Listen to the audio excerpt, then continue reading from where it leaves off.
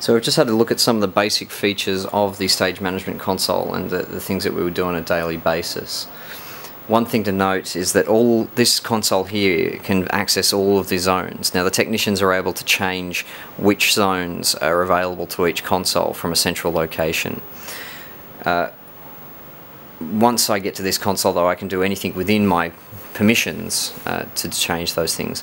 Those permissions are also set by files, so I can set one group of permissions and call it, for example, Opera Company, and I can create a separate group of permissions and call that the Ballet Company. And when they load those files, they will get those levels of permissions. So I hope that this has been informative, and if there are any further questions, please let me know. Thank you.